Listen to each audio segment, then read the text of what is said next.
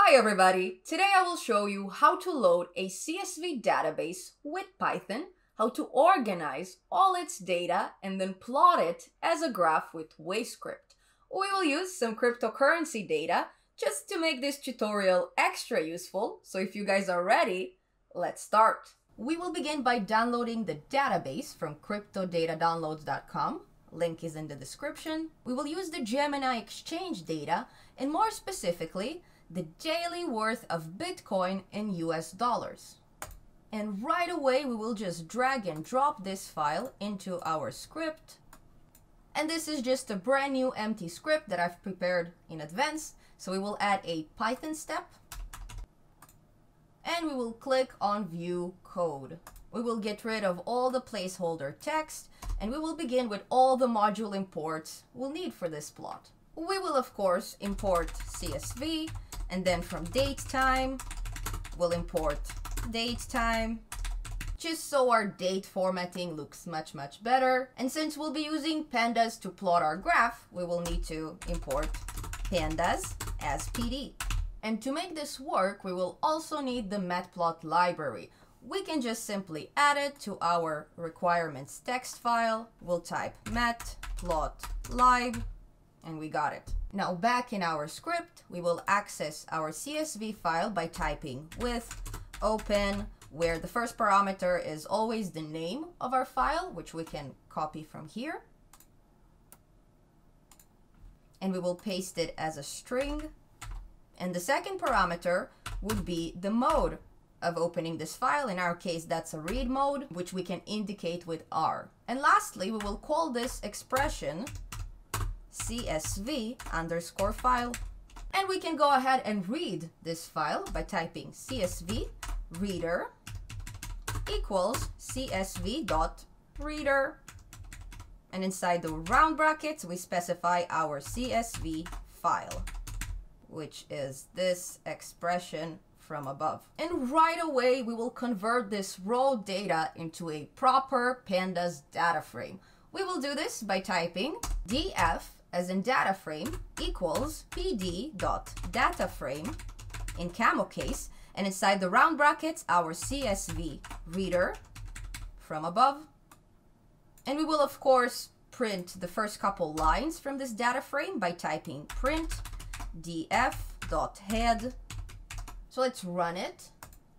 Cool, and we see that the titles of each and every one of our columns are saved on row 1 of our data frame. Let's take a closer look at those titles by typing data frame iloc in the index of 1, in the row of 1 more specifically, and we will rerun everything. And now we have a much better understanding with which data we're dealing with. In my case, I will target the highs and the lows of Bitcoin stored on columns 4 and 5. And additionally, I will also target the date because we will need it for our x-axis. And we will begin with the highs on column 4. So let's just print them first.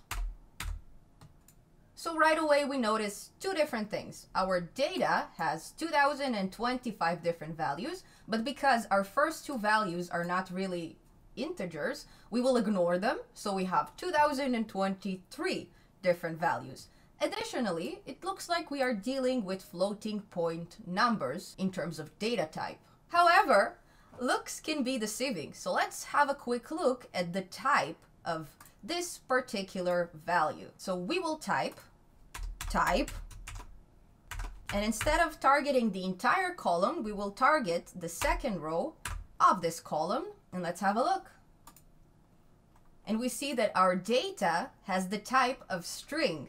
This is not a floating point number. So we would have to convert our data into numeric values before we can plot it. We will do this with a list comprehension. So in the next line, we will type high equals a list comprehension where we only keep the float instance of our value for value in data frame in column 4, starting from the second value and up. And we can do the exact same thing for our lows. So we will just copy this line of code, we'll paste it underneath and refactor high to low and column 4 to column 5. And we will only need to figure out the formatting of our dates. Now, to save some time, I highly recommend to copy this command from the description of the video and paste it right below our lows. And I'm going to quickly explain it. So what we've done in this list comprehension is we set the formatting of each and every one of our date values so it would match the year, month, and day structure. And we applied it on the entire column of dates, excluding the first two rows which do not store numeric data. And once we finished pre-processing our data, we can go ahead and plot it. For this, we will type my data equals pd.dataframe once again, but this time inside the round brackets, we will include two values. The first value will represent the y-axis and the second value will represent the x-axis. So for the y-axis, we have two different plots. We have the highs and the lows. For this, we will create a new dictionary where the first key would be high and it will equal to our high list of values. The second key, as you may guess, would be our lows and they will equal to our low list. And since our x-axis will only include the dates, we will just type them in. In the next line of code, we will plot this data frame by typing my plot equals my data.plot. And the first parameter we specify would be the kind of plot we're looking for. So in our case, that would be line, because we are interested in a line graph. And I'm just making sure that my head is not going to block the code because I'm about to add many different settings to our plot. So first, we will set the grid to true, and we will set the figure size to 16" by 12".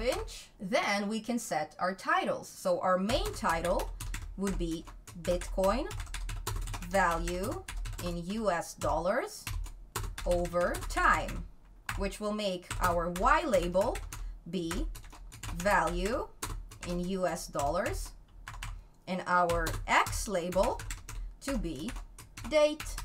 And what makes a lot of sense in these type of plots is to rotate our date label so it appears vertically and not horizontally. We can do this by typing rot as in rotation, 90 as in 90 degrees. Additionally, we will set the font size to small and we will spread our X ticks along the entire scope of our data. We will do this by typing xticks equals a range that begins at 0, ends at 2023, because if you guys remember, that's the length of our data. And lastly, we will increment it, let's say by 20, just to make sure that we're leaving a nice gap in between our date labels. Now, to finish off this very long line of code, we will add a get_figure command, which will allow us to save this plot inside our project files. So in the next line of code, we will type my plot.savefig, as in save figure, and inside the round brackets, we will name our file btc.pdf.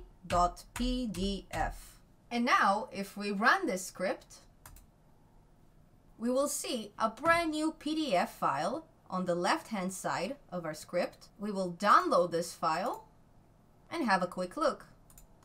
And we see that our data appears, unfortunately, in a reversed order. Now, from a chronological point of view, it makes sense to keep the 2017 values on this side and the current values of 2021 on this side. So let's quickly fix it inside our script. And we can simply do this by reversing the indices of our high, low, and date lists. We will do this by adding square brackets, colon, colon, -1 to the end of each of our list comprehensions. We will, of course, copy it. We'll paste it here. And we will also paste it in the end of our date. And actually, let's filter some of that data just so we can focus on the last 365 days. We will do this by slicing index -366 up until the very end of our data. And we can copy this and of course paste it both for our lows and our dates. And we will also need to refactor our range so it only includes 366 values. And this will allow us to reduce the gap, let's say to 12. Now let's go ahead and rerun our script and we will download our PDF file once again. We see that our data now appears in the correct order, and we can also understand it better because now we are only plotting the last 365 values rather than the entire 2023 of them. Thank you so much for watching, everybody. If you have any questions, please leave them in the comments below, and I will see you very soon.